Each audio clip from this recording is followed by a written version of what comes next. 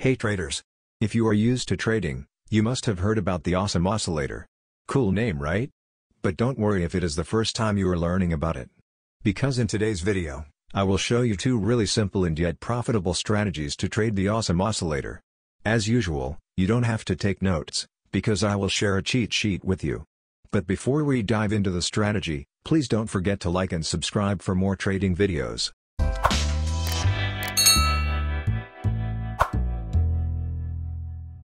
Before we start with our tutorial, let me give you a really short explanation about the awesome oscillator. The awesome oscillator is a popular indicator that is used to evaluate the market momentum. It compares the momentum of the last 5 candles with the momentum of the last 34 candles. Its most common use is to confirm the trends. It states a possible positive trend when the histogram breaks above the zero line, and it indicates a possible negative trend when it breaks down the zero line.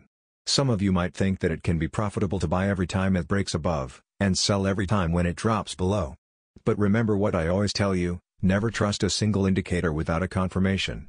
If used properly, the awesome oscillator can be profitable like other indicators. In today's video, I will show you two different strategies you can use with the awesome oscillator. Okay, as promised I will keep the briefing short. So, let's dive into the tutorial. As usual, we will open TradingView.com for technical analysis. You can use another charting platform if you want. After opening the chart, we must add the awesome oscillator. To add the indicator, I will go to the top bar, and click the indicator's icon here. You can search for it, and select the star icon next to it to add it to your favorites. Now, I am checking the 15-minute chart of the Bitcoin to USD pair, but you can use the strategies I will show you also for stocks, and Forex markets. To understand our strategy, you must understand the basic use of the awesome oscillator. Remember what I told you at the start of the video, when the awesome oscillator breaks above the zero line, it means the short-term momentum is increasing faster, and it shows that the bulls are gaining strength. Similarly, when the oscillator drops below the zero line, it shows that the short-term momentum is decreasing, and the bears are creating selling pressure. I think you can guess the main strategy that most of the traders use. It is called the zero line crossover strategy, and basically, they buy each time when the oscillator breaks above the zero line, and they go short each time it drops below. It is the most commonly used awesome oscillator strategy. But there is a huge catch with this strategy. The awesome oscillator is a momentum indicator, and like most of the momentum indicators, it doesn't work awesome in ranging markets. So you won't be making much money if you stick with the regular zero line cross strategy, because it generates many false signals during the ranging markets. So we must find a way to filter the signals. Since the awesome oscillator works better in trending markets, the easiest way to filter our entries is to determine the trend, and never trade against it. If you watched my old videos you might guess how we will do that. The easiest way to determine the trend is to use moving averages. So, I will add an exponential moving average to our chart. Before using the EMA, we have to change its settings. We use a 200 moving average in most of our strategies. But, according to my backtests, 100-period exponential moving average works best for this strategy, but don't be shy to backtest for yourself. So we have to click the settings icon, and change the length to 100. To filter our entries, we will only look to buy, when the price is above the 100-period EMA, and we will only look to go short, if it is below the moving average. With the help of the moving average, we will avoid trading against the trend. Don't worry if you didn't understand. I will show some examples now. You can see that price is above the moving average now, so we will only look to go long. We get our first entry here. As you see, the price breaks above at this candle, so we will open a position at the opening of the next candle. For putting stop losses, there are many options. The most common way to do this is to use the ATR indicator. You can watch my tutorial about it. But in order to keep this strategy brief, I will put stop losses 0.75% below our entry. But keep in mind that it is not the most healthy way to put stop losses, especially in volatile markets. For the take profit target, you can aim for a 1.5 risk-reward ratio. Our first entry was a winner, so we will continue to search for entries.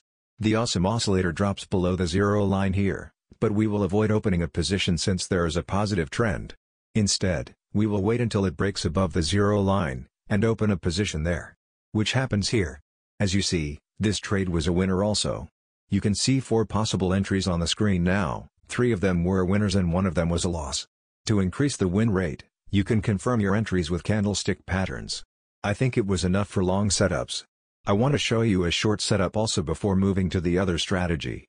You can see that the price is below the 100 period EMA now, so we will only look to go short.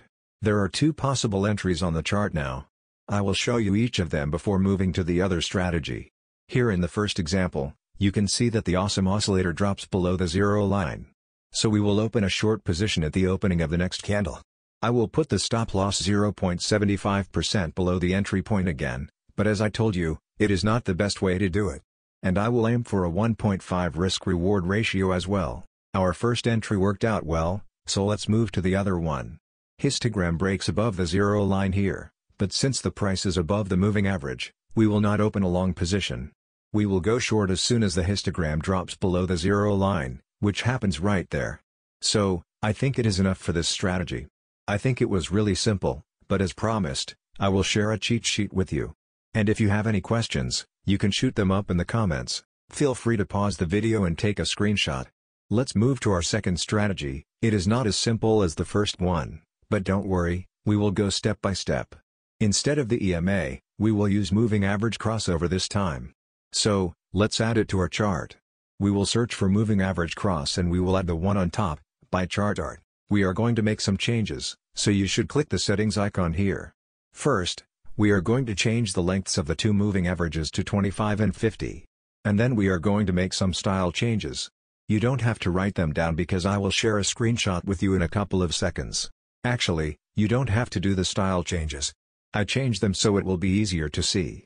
But you can use settings that you feel most comfortable with. But be sure that you change the length of the moving averages. Our chart looks a little bit complicated this time, but don't let it scare you. Because this strategy is also super simple like the first one. And I will explain it with examples so you will understand better. The moving average crossover indicator is super easy to read, because it tells you when to open a position. You can see that it displays buy and sell alerts regularly at the crossover point. However, it doesn't display a signal each time a crossover occurs. So, we will open positions only if the indicator shows a signal. You might ask yourself, how do we combine this strategy with the awesome oscillator? This time, we will use the awesome oscillator to confirm our entries. So, with the help of the awesome oscillator, we will increase the win rate. Let me show you how. Remember what I've told you at the beginning of the video. The awesome oscillator shows us the momentum. It indicates a possible bullish trend if the histogram is above the zero line, and if it is below the line, it shows a possible bearish trend. To filter our entries, we want both the momentum and the trend on our side. We will only take the long signals if the histogram is above the zero line, and we will add a second confirmation this time. The color of the bars in the histogram must be green while we are opening a long position, because it indicates that the trend is gaining momentum. Similarly, while opening a short position, we must be sure that the histogram is below the zero line, and bars must be red. Don't worry if it sounded complicated. I will show both long and short examples now, so you will understand better. Here you can see that the moving average cross indicator gives a buy signal. But before opening a position we should check two things. First, the histogram must be above the zero line. And second, since we want strong momentum, the bars of the histogram must be green. This example satisfies both of our rules. So, I will open a long position. There are two possible ways to put stop losses in this strategy. You can either use the ATR indicator, or you can put it slightly below the crossover point. Because as you know, moving averages tend to act as support or resistance. And for the take profit target, you can aim for a 1.5 risk-reward ratio, just like the first strategy. Before revealing the cheat sheet, I want to show you a short setup too. Here you can see that the indicator gives a sell signal. So, we must check the awesome oscillator before going short. First, the histogram must be below the zero line, and second, bars must be red. As you see, this setup satisfies both of our rules. So, I will open a short position, with a stop loss just a little bit above the moving averages. Just like the long setup, the risk-reward ratio will be 2. This trade was a winner as well. I think it is enough for this strategy. Now it is time for the cheat sheet. You can write that down or take a screenshot to use it while trading. Please be sure that you backtest every strategy before trading it with real money. That way you will know the win rate, and you will be more confident while trading. The awesome oscillator is not one of my favorite indicators, but with enough backtesting, it can be as profitable as other indicators. So if you want to trade with it, be sure you test it before. I hope you understood both of the strategies well, but don't hesitate to ask questions if it is not clear. If you enjoyed the video, please don't forget to like it. Also, be sure that you subscribe to the channel and hit the bell icon, so that you don't miss out when I put new tutorial videos. Have an awesome day everyone.